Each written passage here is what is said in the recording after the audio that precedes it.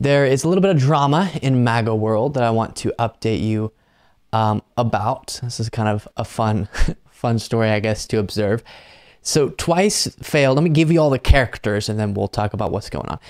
Twice failed congressional candidate Laura Loomer is one of the people. Bonkers conspiracy theorist, super bigoted, just wild. Marjorie Greene, you know about Marjorie Greene, and Trump is also involved in this. He's kind of what caused this debacle. But Laura Loomer and Marjorie Greene are the ones fighting. So Trump wanted to hire Laura Loomer.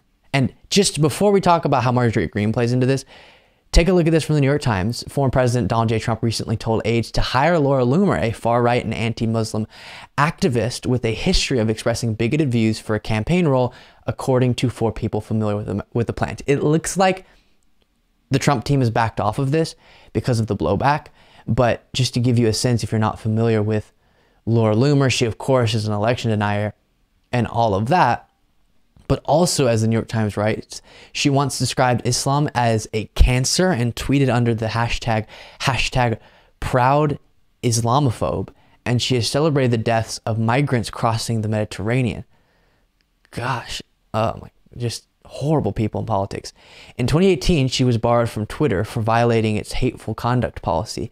To protest the ban, Ms. Loomer, who is Jewish, affixed a yellow Star of David to her clothes, just as, quote, Nazis made the Jews wear during the Holocaust, she said, and handcuffed herself to the entrance to Twitter's New York headquarters. Let's see a little bit more here. She was also barred from Lyft and Uber for bigoted remarks toward a Muslim individual. And then, quote, someone asked me, are you pro-white nationalism? This is Laura Loomer. Yes, I'm pro-white nationalism, Miss Loomer said. But there's a difference between white nationalism and white supremacy, right?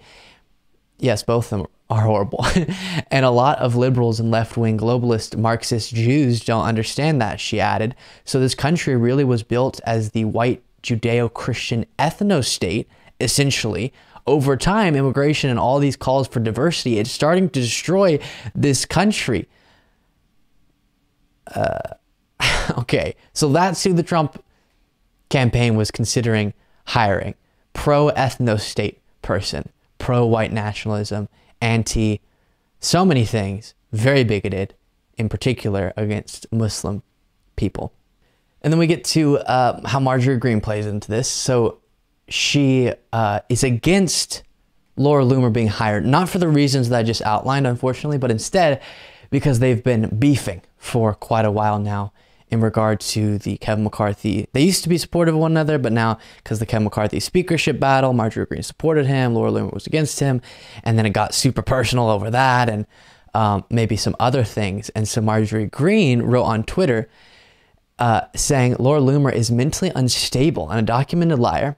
She cannot be trusted. She spent months lying about me and attacking me just because I supported Kevin McCarthy for speaker. And after I had refused to endorse her last election cycle, she loves the alleged FBI informant and weirdo Nick Fuentes. Okay, you went to his event and were supportive of him too until a certain period of time. She tried to get hired on the Ye campaign after the infamous Mar-a-Lago dinner, but Kanye West refused to hire her, so now she's running to Trump.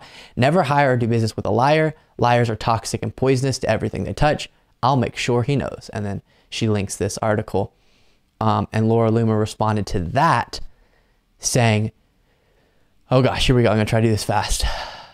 Representative Marjorie Taylor Greene, the only liar is you. You hired the foreign national who set up the dinner at Mar-a-Lago, and you spoke at the AFPAC where you were more than happy to embrace Fuentes. Yeah, he asked me to work on his campaign, and I said no because I told him I endorse Donald Trump, but I support his right to free speech. You are a liar.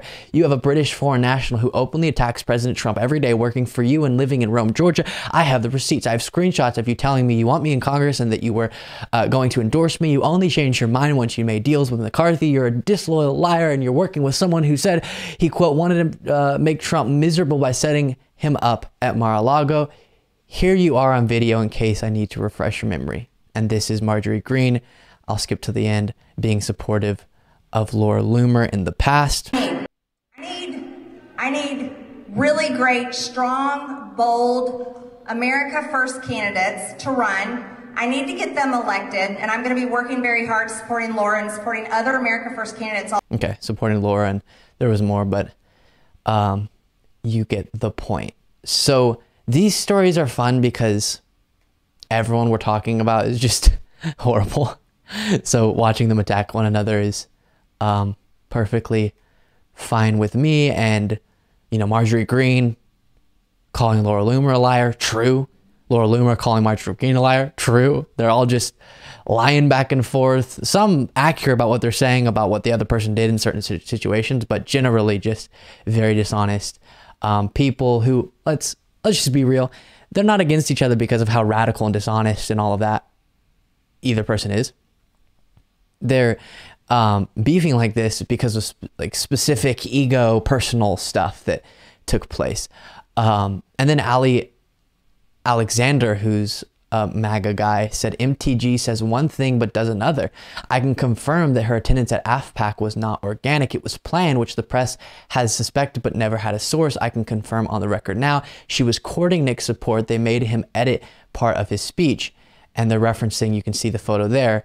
If she's going to act like she's so reasonable because she's against Fuentes when she did that, appeared at a white nationalist conference and was very supportive of him at that point in time, but then realized how bad it looked, I guess, and backed off. But bonkers stuff and fun to watch.